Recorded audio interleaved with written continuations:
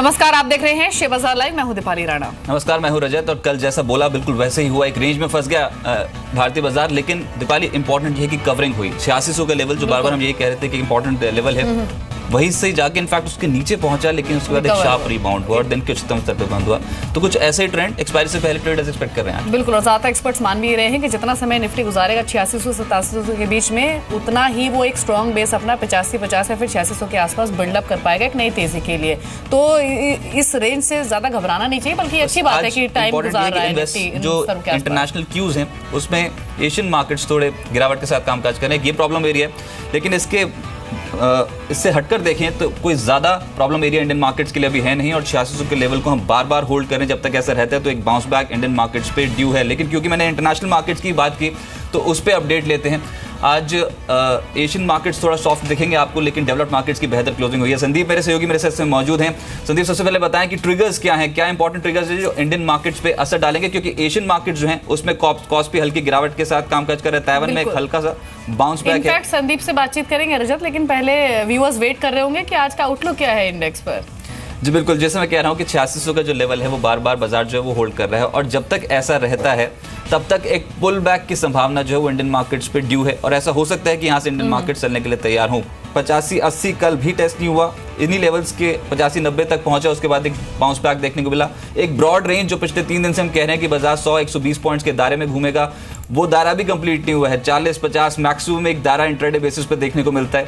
तो एक्सपायरी पे अगर शॉर्ट कवरिंग बढ़ी तो कुछ चुनिंदा सेक्टर्स होंगे जो आपके फोकस में रहने चाहिए, जिसमें बैंकिंग सेक्टर शामिल है, एनबीएफसी जिसमें हाउसिंग फाइनेंस कंपनियां शामिल हैं, फार्मा, क्योंकि बहुत ज्यादा गिरावट इस पर्टिकुलर सीरीज में फार्मा स्टॉक्स पे ही देखी है। वोकहार्ड, ल्यूपिन, सन फार्मा, ये स्टॉक्स हैं जो पिछड़ रहे हैं। अगर बाउंस बैक आया तो इन स्टॉक्स में आएगा। और आईटी, जहां से कंट्रीब्यूशन नहीं मिल रहा था इस सीरीज में, वो था आईटी सेक्टर, और कल के सत्र में आईटी भी आउट परफॉर्म कर गया। तो ये कुछ सेक्टर्स हैं जो आज भी परफॉर्म कर सकते। बिल्कुल, इनफैक्ट कल के सेशन में आईटी ही एकमात्र ऐसा इंडेक्स था जहां पर अच्छे गेन्स हमने आते हुए देखे, और थोड़ी बहुत बाइंग पीएसयू बैंक्स में थी। लेकिन आज के लिए जो क्यूज इंटरनेशनल मार्केट पर, वो सबसे पहले समझ लेते हैं। एसजीएक्स निफ्टी हालांकि नेगेटिव सेंटिमेंट्स अभी दे रहा है, 5 अंक नीचे है, लेकिन ओवरऑल यूएस मार्केट से क्या क्यूज हैं और एशियन मार्केट्स का बिहेवियर क्या है, ये पूरा जायजा देने के लिए संदीप मौजूद है हमारे साथ। बताइए संदीप, फ्राइडे को इंपॉर्टेंट मीट है जैक्सन होल में, उससे ठीक पहले यूएस मार्केट्स का बिहेवियर कैसा है?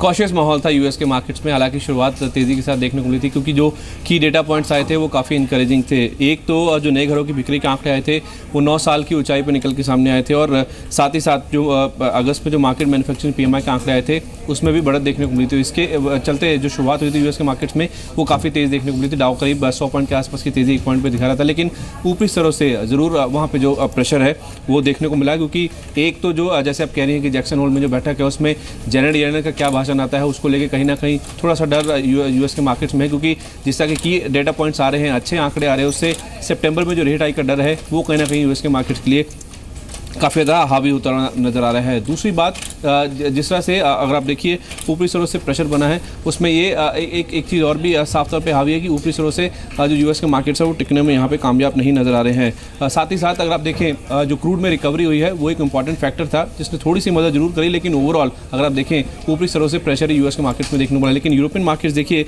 आधे से 1% के आसपास से गेंस देखने को मिले।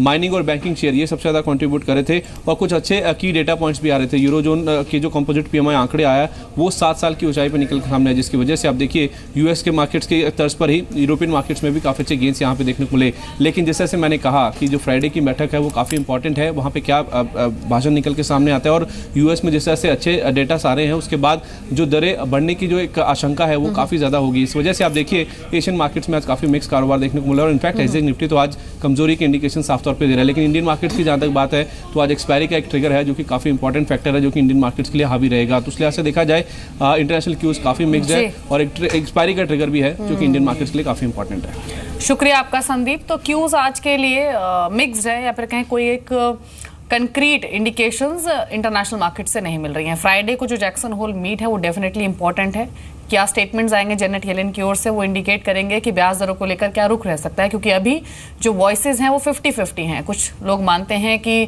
रेट हाइक हो सकता है और कुछ लोग का मानना है कि अभी थोड़ा समय और लगेगा। लेकिन आज शुरुआत भारतीय बाजारों की कैसी होगी और क्या रणनीति आपकी होनी चाहिए, इस पर बातचीत करते हैं। राकेश बंसल हमारे साथ मौजूद हैं, वीपी हैं आके ग्लोबल से।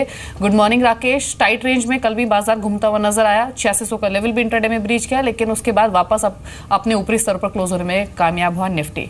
आज के लिए एक्सपायरी से ठीक एक दिन पहले किस तरह का कामकाज आप एक्सपेक्ट कर रहे हैं और क्या स्ट्रैटेजी आप ट्रेडर्स को रिकमेंड करेंगे? Good morning Deepali. स्ट्रेटजी बड़ी क्लियर है, खरीदारी करके चलना चाहिए। कोई भी गिरावट आए तो बाय ऑन डिक्लाइन की स्ट्रेटजी अपनाएं। निफ्टी की अगर आप पर्टिकुलरली बात करें तो 8470 से लेकर 8500 एक स्ट्रॉन्ग सपोर्ट है। अगर एक्सपायरी के चलते कोई मार्केट में प्रेशर बनता है, कोई इंट्राडे में करेक्शन आती है, करेक्शन में निफ्टी 8550 के अराउंड मिलता है तो वो खरीदारी का स्तर होगा। एल्स हल्की फुल्की गिरावट में बायस पॉजिटिव है और ओवरवेट होना चाहिए बैंकिंग स्टॉक्स पे। बैंक निफ्टी पे ओवरवेट होना चाहिए। Private sector banking as well as PSU banking काफी स्ट्रांग लग रहा है और मेरे को लगता है बैंकिंग में ओवरवेट होके बाइंग साइड की पोजीशन बनानी चाहिए एक्सपायरी का नजरिया बना के। सभी बैंकिंग स्टॉक अट्रैक्टिव लग रहे हैं क्या राकेश आपको? निफ्टी बैंक पे आप आज का व्यू बताएं और साथ साथ अगर बैंकिंग में चुनना हो तो क्या चुने? देखिए रजत, अगर आप बैंक निफ्टी की बात करें तो बैंक निफ्टी ने क्रिटिकल नेकलाइन 19,100 की क्रिटिकल नेकलाइन तोड़ी है और उसके ऊपर सस्टेन कर रहा है। कल की भी मार्केट की करेक्शन में बैंक निफ्टी ने बिल्कुल अटेम्प्ट नहीं करा कि कोई बड़ी गिरावट दिखाए। मेरे को लगता है बैंक निफ्टी के अंदर 19,600 से लेकर 19,800 के लेवल्स देखने को मिल सकते हैं। प्राइवेट सेक्टर बैंकिंग के अंदर HDFC bank, Kotak Mahindra bank अच्छे लगते हैं। पीएसयू बैंकिंग के अंदर बैंक ऑफ बड़ौदा काफी अच्छा लग रहा है, जहां मुझे लगता है बाइंग करके चलना चाहिए। मौजूदा स्तरों पर 157.50 पे स्टॉप लॉस लगाना चाहिए बैंक ऑफ बड़ौदा के अंदर। 179 के लक्ष्य के लिए बैंक ऑफ बड़ौदा को बाय करना चाहिए। जी, तो ये कुछ बैंकिंग स्टॉक्स बताए हैं राकेश ने, जो कि आज इंट्राडे में आप देख सकते हैं। लेकिन थोड़ा सा डेरिवेटिव डाटा भी देख लेते हैं। रजत, मंडे के सेशन में तो एफआईएस की जो अप्रोच थी वो बहुत ज़्यादा अच्छी नहीं थी। कैश मार्केट में भी उन्होंने बिकवाली ही की थी, लेकिन कल कुछ स्टांस बदला है और कोई क्लियर इंडिकेशन मिल पा रही है इंडेक्स के बिहेवियर को लेकर जो एफआईएस की अप्रोच रही है उसको देखते हुए? देखिए, अभी भी अगर आप एफआईएस के आंकड़े देखेंगे तो बहुत इनडिसीजन ही दिखेगा आपको मार्केट्स पे। कल कैश मार्केट पे 19 लाख की बिकवाली है एफआईएस की ओर से। डीआईएस ने लगातार जो हालांकि सोमवार को खरीदारी की थी, लेकिन मंगलवार को कल के सत्र में 452 करोड़ की बिकवाली की है। और एफएनओ की फिगर देखिए, अब जो बिकवाली की आई वो 1771 करोड़ की है। तो ये डेटा देख के थोड़ी घबराहट जरूर होती है, लेकिन क्योंकि एक्सपायरी नजदीक आने वाली है तो हो सकता है बाजार इसको इतना तवज्जो ना दे। टेक्निकल लेवल्स को और ऑप्शंस के आंकड़ों को तवज्जो देनी होगी। इंडेक्स फ्यूचर्स पे कल 631 करोड़ की बिकवाली है। इंडेक्स ऑप्शन में 538 करोड़ की बिकवाली। स्टॉक फ्यूचर्स में बिकवाली एफआईएस की ओर से 524 करोड़ की और स्टॉक ऑप्शंस में भी 77 करोड़ के आसपास की बिकवाली है। तो एफएनओ की कुल पोजीशन इस आधार पर 1770 करोड़ के आसपास की बिकवाली की दिखेगी आपको। लेकिन अब जो मैं कह रहा हूं कि बाउंस बैक ड्यू है मार्केट्स में, वो मैं क्यों कह रहा हूं? वो इसलिए क्योंकि अब ऑप्शंस के आंकड़े देखिए। अगर ये बिकवाली हुई तो 8700 की कॉल पे ओपन इंटरेस्ट बहुत ज्यादा खड़ा हो जाना चाहिए था कल के सत्र में, जो कि नहीं हुआ। लगभग 50,000 शेयर्स शेड हुए हैं 8700 की कॉल पे। ऐसा क्यों हुआ? बाजार अब इसको भी देखने की कोशिश करेगा। 8600 की पुट देखिए, जो बार बार हम कह रहे थे कि बहुत ज्यादा यहां पर जो है कवरिंग शुरू हो जाएगी, 8600 के नीचे फिसल जाएगा निफ्टी, गया भी। लेकिन अब 8600 की पुट में कल 1 लाख शेयर्स का एडिशन है, यानी कि पुट राइटिंग है। ऐसा होता है तो दायरा ऊपर की साइड पे खुलने के चांसेस बहुत ज्यादा हो जाते हैं। और उसी आधार पर चाहे आज एफआईएस की जो बिकवाली की फिगर है 1770 करोड़ की, चाहे आई है एफएनओ मार्केट पे, लेकिन फिर भी बाजार पे हो सकता है कि एक बाउंस बैक ड्यू हो। कोई एक अपॉर्चुनिटी मिल गई आज ट्रेडर्स को निचले स्तरों पे खरीदारी करने की, तो वो जरूर खरीदेंगे। और मैं मानता हूं कि हो सकता है जो एक ट्रेडिंग रेंज बनी थी अपर साइड पे 8700, बाजार उसको भी टेस्ट करने की, अपने प्रीवियस हाइज को टेस्ट करने की कोशिश जरूर करेगा। हो सकता है एक्सपायरी से पहले या फिर एक्सपायरी के बाद। जी, लेकिन राकेश, बैंकिंग स्टॉक्स पर तो आपने अपनी ट्रेडिंग स्ट्रैटेजी बताई है, लेकिन कल हमने एक strong pull back IT shares में भी देखा था। आप देखिए इन्फोसिस, टीसीएस, एचसीएल टेक, छोटे शेयर्स आप देख लीजिए, 8 के माइज, एचओबी सर्विसेज जैसे स्टॉक्स तो 10 से 20% तक के भी गेंस दे रहे थे। आज के लिए आईटी में आपकी 2 टॉप पिक्स कौन सी होंगी?